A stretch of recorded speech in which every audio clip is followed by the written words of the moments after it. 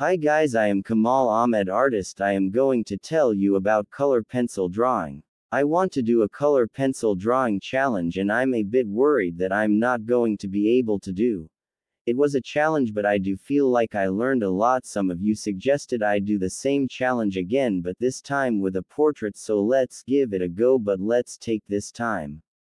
I'm left with a red, yellow, and black. I am going to make one a black. To be honest, I find that black looks way too harsh, pretty heavy when used on a portrait, so I want to swap it for the next darkest color. I just don't need the contrast, so I'm going to use the dark sepia, so I'm left way of dark sepia, no red and yellow. Now before I can start, I need to pick a reference. Fate. I'm going to draw a man. I feel like I never draw then, and I want to be focusing this video on drawing skin tone, so I want to try and find a picture of a man starting this. So I thought the best thing to do would be just start putting something down on the paper with the dark sepia. At least then I would get a almost template that I could then put colors on. So I kind of decided to treat this like I was drawing a graphite during, for example, like a just trying to get something down, and did treat it, and this would be different to how I would win the ography drawing because with the lighter areas of the skin usually I would still put something down, but it wasn't voiding the very latest areas. I just wanted to put some shading if I saw quite a dark shadow, or just generally outline the features, and I initially wanted to start on just the face, and then I thought I could do the hair and the shirt and everything a bit later. Once I had something down, I then wanted to be looking at the reference. I'm looking for the most obvious color that was missing, so in his skin he's got a lot of areas that are either bright red or kind of an orange color, so I thought if I start doing the shading with the red very lightly, then at least I'm getting some cut down and maybe I can adjust it from there. I also thought if I went in extremely likely to start with, then I can kind of treat this as almost an underdrawing, is like a practice run, and then I planned to, once I'd marked everything out and I was happy with what I was doing, I could go over a bit further. So as I had the red down, I then thought if I added some yellow at the top, then I can slightly adjust the reds to make them more of an orange. I was also trying very hard to look at the colors I can actually see in his face. When you actually look at skin, it's not just made up of shades of brown, it's actually made up of variety of different colors. So what I'm trying to do is really see those colors. I then moved on to the blue, and generally the main area that you find blue tones, ears underneath the eyes for example, it tends to be quite thin skin onto head, and as a result, because you can see the veins through, it looks much cooler. And there are a number of other places on his face where it's not so much blue but more of a purple. Say to get that color I have to mix the red and the blue. Once I eat 1 through 3 primary color, yes, I then wanted to go back to the red. It looks much too yellow and blue, and I wanted to put some of that red back in. So from here I was relatively happy with what I'd drawn. It definitely needed more boating upon it, and it definitely needed tweaking, but I wanted to do the same as I did with the skin for the rest of the drawing. So I began by drawing out the hair with the black sepia, and I did this in a very similar way to Hawaii would usually go about half, so marking out the clumps of hair rather than individual strands, and using flicking machines to start boarding up some of the texture. I did do this all quite roughly, which I do think shows, but again at this point it was really about me just getting something down on the I felt was the most obvious color that was missing. So this man has blonde hair. The closest I have to my blonde color is yellow, so I don't know that you're just put down blank yellow color on his hair, and then from there I wanted to be looking at the different colors I could see within his head surface. Some areas where it did have a few kind of orange reddish sections, and there wasn't a little bit of blue in his hair as well. You can see it looks a little bit crazy because parts of his hair looks green, but that's okay, I could always go back and fix this later. That's the perk of using such light layers. So here, although it is far from perfect, I did have a very rough drawing of a man with very roughly the right colors, so it was my plan hit to go back over the top and do it all much femino, a kind of threat, like a kind of nay what I was doing. In least I had experimented a bit and kind of tried things out, so I wanted to go back over everything but more definitely, and it will also wanted to do this section by section. So I started off with the eyes, going back over the darker parts firmer with the sepia, and then I could start once again focusing on the actual colors I I could see, save for example on the bags underneath his eyes. Towards the outer edge it was kind of a bright yellow-orange, and towards the inner edge it was much more powerful, and I just used the three colors, mixing them together to try and create what I can see. And although when I looked at it place it looks a little bit wacky, I did think it was starting to look relatively realistic. Now as far as making all of the colors go, there's a couple of things that I was thinking about. So obviously when you mix for example red and yellow together it makes orange, but it made quite a bright orange with the colors that I had. So if I wanted to make more of an earthy orange, what I could do is take the complementary color to orange, which is blue, and she's very lightly put some of the blue available for the orange, and it just turns it down a bit and makes it a lot less scarish. And you also want to bear mind that if I was to mix all three colors then it would make brown, which is obviously a very important color when you're drawing a face, but also became very important when I was drawing the hair. Now the hair initially was looking way too light, despite the fact that the man appears to have blonde hair. When I actually looked at it, it had an awful lot of dark Tanzania. It was the only odd strand of hair that made it look blonde, so I started off with a dark seat here again and really built up a loss of this color. I did create a lot of hair stripes with flicks of the pencil, but particularly down the side of his head I literally just wanted to do some kind of standard shading. I was really focusing on building up these dark runnings on his hair, and once I've done that it did kind of hide the fact that before I put down such a green race, but there was some areas where we were really showed through and where it looked way too light in comparison to the rest of his hair. So what I did was flitted between all three of their colors, passing little amounts in each clump of hair. So I focused on one clump at a time, cycling through these colors. Tip builds up a brown. Some cups of hair were more of a yellowish brown, some clumps of Hawaiian more of a reddish brown, so I could just put more vodka LA while using Economus of the other two, and I think this created quite a cool effect. As I get towards the end here, I think something that I always say is becoming very apparent, which is that the color you pick isn't actually that important in creating a realistic portrait. It's much more important that you pick the correct tones and have the correct contrast, then getting the colors perfect, because I do think that this looks like a realistic drawing despite the fact that his face it's made up of mostly primary and secondary colors. I am genuinely happy with this. It was my goal to make something that kind of resembled a man, but it's come out way better than I expected. I particularly like that when you're far away it looks like a normal drawing, but when you're up close it looks like a rainbow. I think it's really cool, and once again I feel like I've learned a lot about how these primary colors will work together. I highly recommend trying this, either trying on your own drawing or if you want to draw this one along with me. It's available on my Patreon.